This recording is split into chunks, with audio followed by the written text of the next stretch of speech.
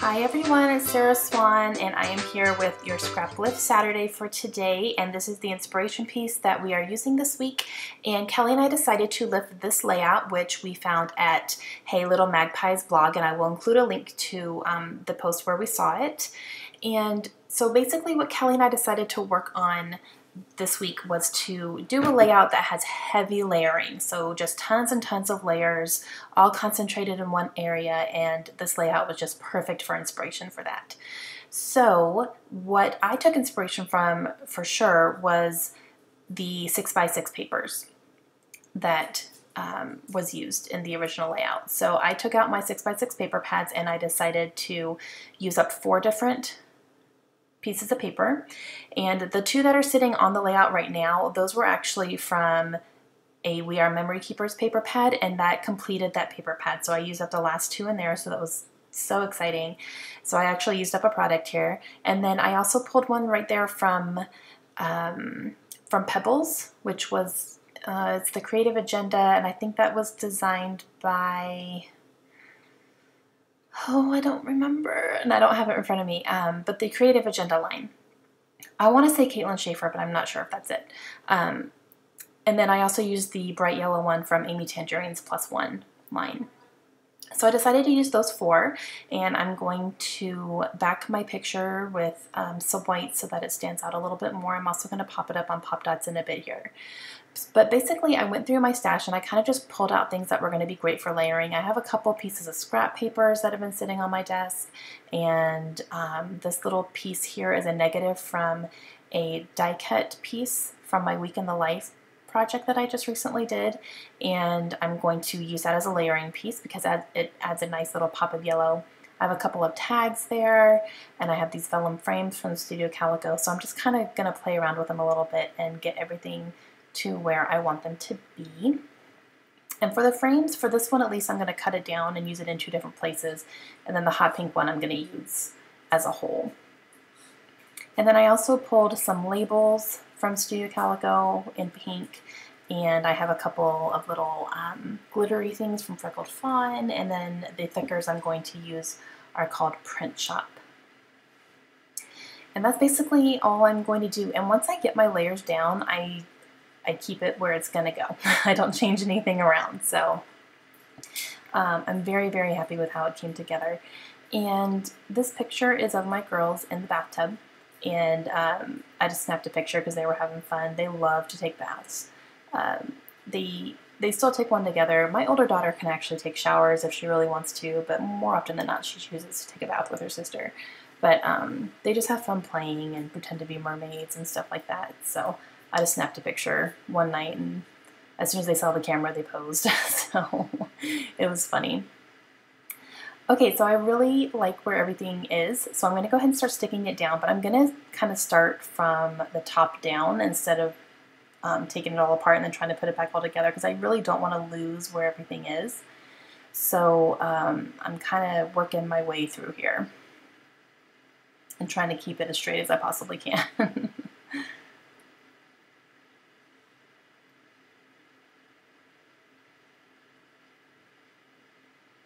And as far as the inspiration piece goes, I really liked the ombre effect that it has on the dress, but it was really hard for me to pull things like that in an ombre kind of style when you're doing layering like this. So originally I was thinking about doing that, but I was just having a hard time with it. So I just kind of decided to pick colors that were kind of in the same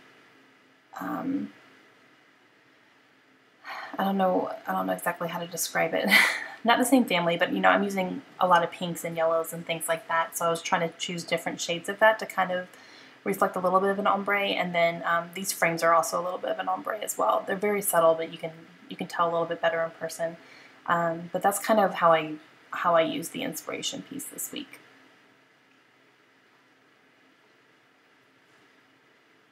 Okay, so I have that all down, and now I'm going to go ahead and put down this little yellow cut here.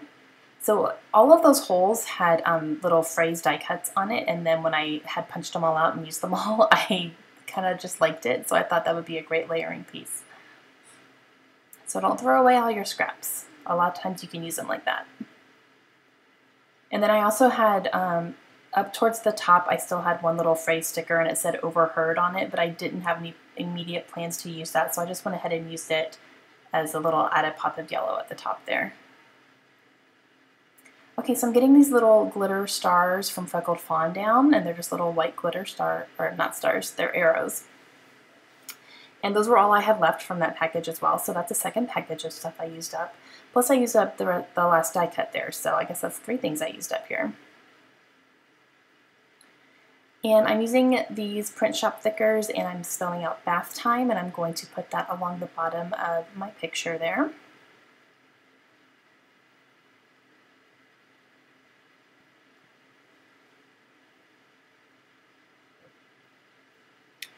And when I use thickers, especially chipboard thickers, I always reinforce them with some adhesive because I find that over time they do not stick on their own. The foam ones seem to do really well with that. Like if I'm using a foam thicker, I don't need to reinforce it, but with chipboard, I definitely always have to. So I always make sure I take the time to do it while I'm making my layout so I don't have to go back later and try to do anything like that. But I've had too many times where I've pulled out scrapbooks and my thickers are laying in the bottom of my layout because they didn't stay over the long run. So for this one I'm using, I use quick dry adhesive, which is in a fine line bottle, and I use that to reinforce my thickers. Okay, so I'm going to go ahead and do my journaling on these labels here from Studio Calico, and I'm doing it on the labels because my background, you can't see it very well on camera, but my background, the cardstock there is actually textured. It's the Studio Calico white wood grain cardstock, so writing on it would be like impossible.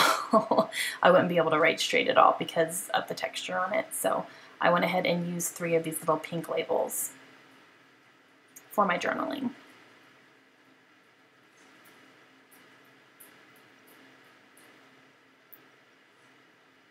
I'm going to put it down and realize it's up too high, so I'm going to move it down here.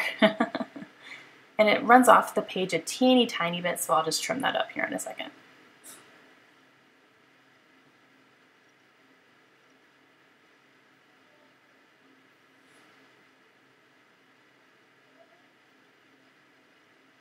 Okay, so I got that trimmed. And the only thing I'm going to add here are these little blue gems from Freckled Fawn. And that is going to complete my layout after I get all these done. So I'm going to have some close-ups here for you soon, and I will have links again in the description here if you want to check out the blog post where Kelly and I found this layout that we lifted. And make sure, if you haven't looked at Kelly's layout for today, make sure you go check her out too. She'll be on this channel as well. And I hope you guys enjoyed it. So if you have any questions at all, please leave them and I will answer them as best I can. And I will see you again soon. Hope you guys have a great week. Bye.